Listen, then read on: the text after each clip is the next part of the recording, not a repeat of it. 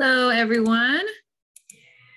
We are going to be talking about chapter 10, which is some renewable energy sources, including solar energy. This is from chapter 10 of our current textbook. And so a lot of this is going to be a review, and that's okay.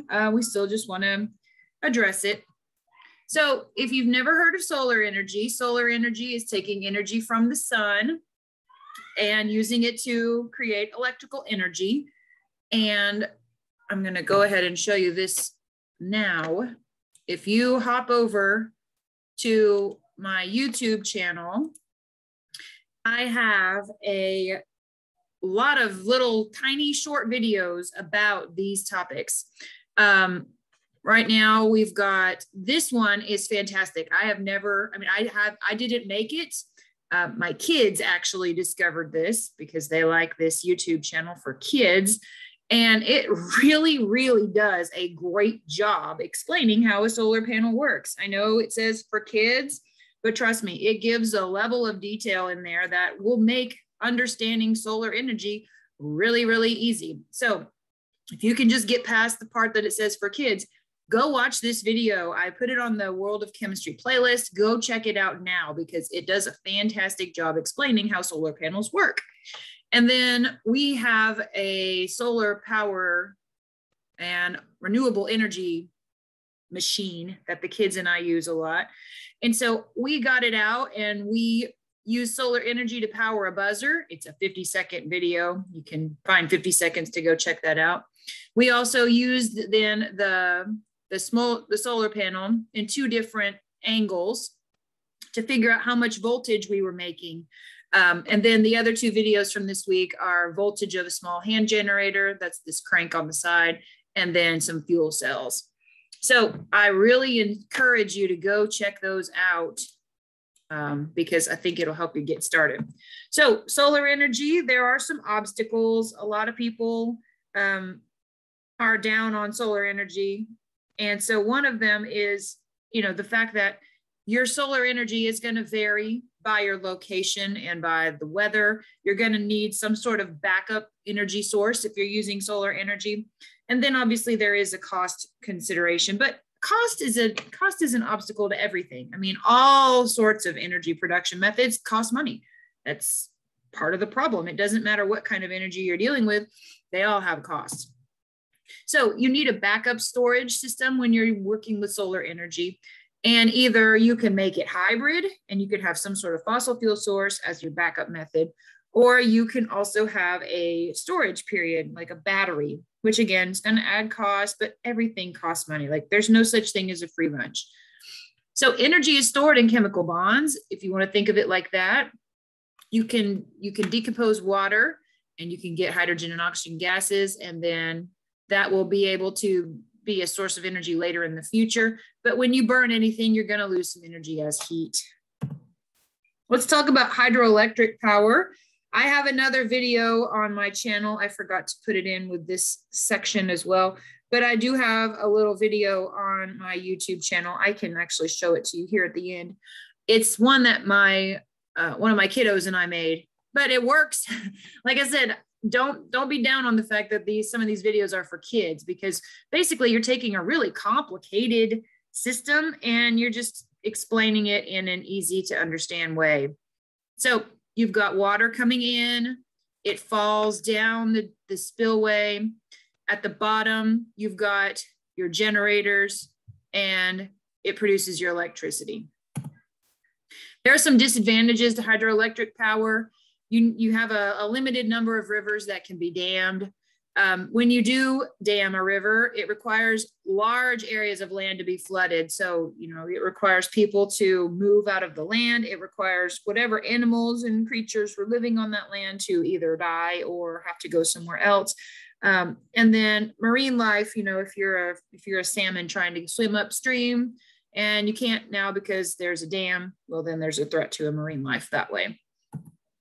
Wind power is something you may have seen in your life just driving around. Wind farms look kind of like this. There's just rows and rows and rows of these wind And so what makes wind? If you've ever wondered what causes wind in the first place, you know, my kids ask me all the time, Mom, what's wind? And I am able to explain it to them. So maybe the next time someone asks you what's wind, you can really impress them and explain to them how wind's formed. So heated air it expands, right? So that means that it's less dense, it rises up.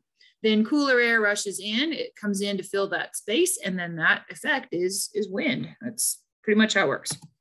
So when you're talking about wind power, one of the big complaints against wind power is it just doesn't look pretty. You know, a lot of people complain it doesn't look good. Sometimes they make sounds. You know, if you've ever been driving through a wind farm at night, it's kind of creepy because the turbines all have, I mean, the blades have lights on them. So, you know, planes and stuff don't fly in. So when you're driving through at night, they're all flashing and they kind of flash in sequence, you know, they'll all flash together. And I don't know, I think it's kind of cool, but some people think it's kind of scary. So the visual aesthetics of it, some people don't like. Also, sometimes when it makes sounds or, you know, people who complain about little birdies flying into the wind turbines and that sort of thing. They require space. Winds can be uncontrollable, and you'll need, again, another backup energy source. So solar thermal is something that you may or may not have heard of. Thermal meaning heat. So what you're doing is you're taking the sun's rays and you're concentrating it with a mirror. So if you ever have seen in movies, or maybe you're one of the kids who used to do this yourself, you go outside with a magnifying glass on a hot summer day and you put a piece of paper on the sidewalk, and then you use your magnifying glass to concentrate and focus the sun ray. It gets really, really hot, right? And you can actually burn a piece of paper with a magnifying glass on a hot day by concentrating and focusing the sun's rays. And that's kind of the same thing in solar thermal, except you're using mirrors and then there's a generator involved. So you have your sun rays coming in, and this is your heliostats, which is just a fancy word. It reflects the light into this receiver. And then what you're doing is, you know, it's just like all the other ones. You've got a steam generator and it turns the turbine and the generator. The turbines are these things that turn the crank and that turns a generator. And then you've got a condenser. By the way, if you want a relationship between turbine and generator, let me just show you real quickly. On the channel, this one right here, voltage of a small hand generator. The hand crank is like the turbine, and the generator is on the inside. And a generator more or less works by having metals in there that can shed electrons and a magnet moving around, and it moves those electrons and it generates your electricity. Again, it's kind of similar to how this solar panel works. But at any rate, you have something turning a turbine, which is attached to a generator, which makes your electricity. Like we talked about last week, they all are very similar in the sense that there's some sort of turbine and some sort of generator. And the only difference is what's in front of the turbine and generator.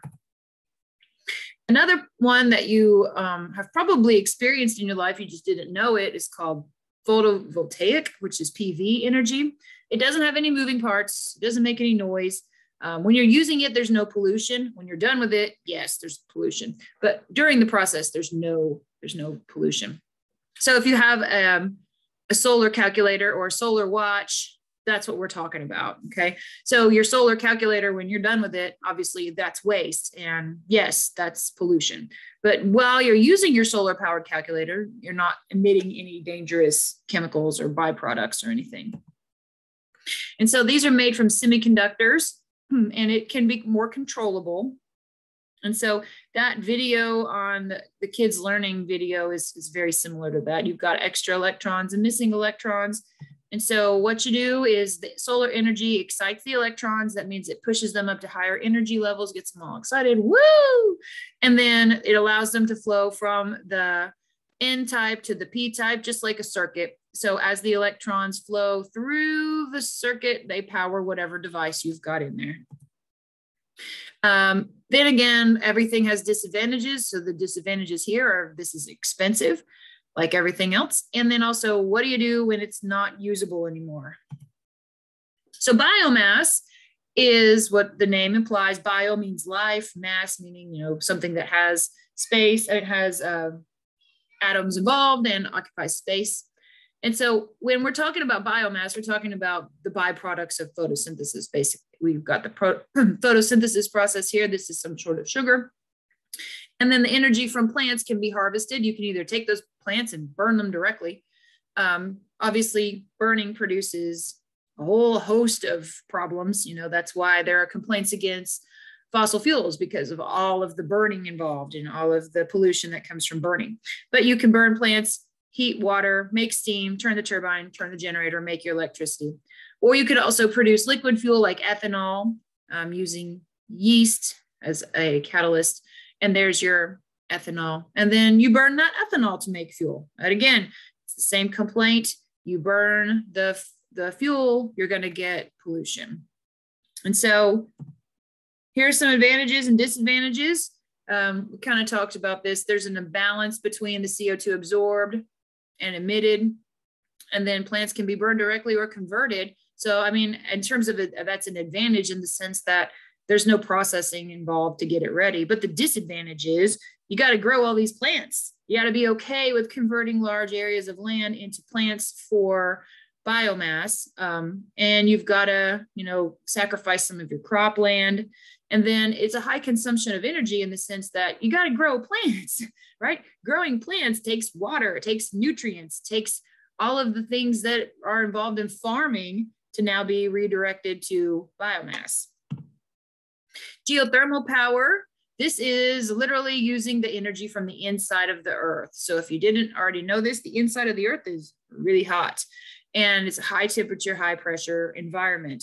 And so you can drill down into the ground deep enough and you can actually get this steam emission to turn turbines, which turns generators, which produces electricity. And then sometimes, just earth steam itself can be directly used. I've actually heard of applications of geothermal where you can do it at your own house. Like you can have your own generator there at your house. If you want to make your house a geothermal house, there are companies that you can hire that will come drill down, find the right spot. If you live in the right part of the country, right? You can't just do it wherever. And you can actually make your house a geothermal house. Kind of cool. The disadvantages are, like I just said, it's limited in where you can do it. And then that steam, when you're done with it, what do you do with it? It does contain gases because it's coming from the inside of the earth and all that good stuff. And then we have nuclear power, which is definitely not a renewable energy source. I don't know why your book calls it renewable, because when you've got radioactive materials, that's not renewable. You can eventually run out of that. It doesn't produce smog or CO2. And it is less expensive, but the disadvantage is you need a supply of uranium-235. Like I said, it's not renewable. I don't know why your book calls it renewable, because it's not. Renewable means it can be renewed, like the sun, right? Radioactive waste is produced, and then there's a large public fear of nuclear. So a lot of people just generally are scared of nuclear power because of things that have happened in the past. So if you look at how energy gets used, and this is not recent, this is not a recent statistic, but I would assume it's probably not much different now. How energy gets used in your houses here in the United States, you can look that over on your own time. And this is the same thing that I've been saying over and over and over and over and over and over and over. And so I hope that if I say it enough, it'll kind of stick, because I want you to understand, I want you to take from all this that in energy production, the last 2 to 3 steps are all the same. You've got something turning a turbine, which turns a generator and makes your electricity. Then that electricity gets sent out over the power lines to your home. And some of that energy is going to get lost as heat when the turbines are turning, like friction, right? Friction produces heat. That loses some of your electricity. And then just going through the power lines themselves, going through all the transformers and all that good stuff, heat loss, you're going to lose a lot of your electricity that way too. So this whole process, you lose a lot of heat. And then your home itself is not all that efficient. So you have a lot of work to make this electricity, and then a lot of it gets lost. But the big picture is that you've got something at the beginning. Doesn't matter what it is, whether you're burning gas, burning coal, burning plants, burning leaves, whatever. You're usually, most of the time, creating steam of some sort, unless you're talking about wind, which it's just turning the turbine directly. Or if you're talking about hydroelectric, the falling water turns the turbine directly. But you've got something going on at the beginning that turns a turbine, that turns the generator, that makes your electricity and kicks it out to your house. And then I need you to understand that there are losses of heat along that way. And then if you've got natural gas just coming up directly, you can transmit it and you can burn it within your own home. So here's a summary from the textbook of chapter 3 of the things we talked about: hydroelectric, wind, solar sources, PV cells, and then the impact on society. Fossil fuel is our primary source currently. We're trying to find alternatives. We're trying to lower the cost. We're trying to find environmentally friendly ways that are more renewable. And then, like I said, here's a link to my YouTube channel. And if you actually scroll down, you'll see that hydroelectric video that was from last week. I would recommend checking that one out again. I think it was about a minute and a half. It's one of my kids and me using one of these kits that we have to use hydroelectric power to power a little light bulb. So as that turbine is turned, we get electricity. I hope you have a great day, and thanks for watching.